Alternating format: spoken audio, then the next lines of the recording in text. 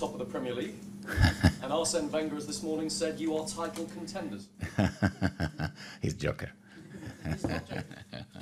He thinks you can win it. No. Thank you to Arsene, but Arsene knows very well the truth.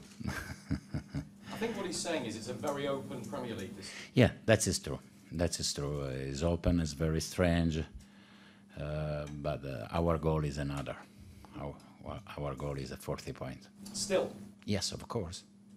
I think we are building a very good construction.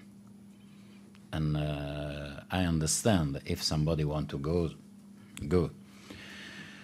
But I believe that in the next year, Leicester slowly grow up and come battle with the top.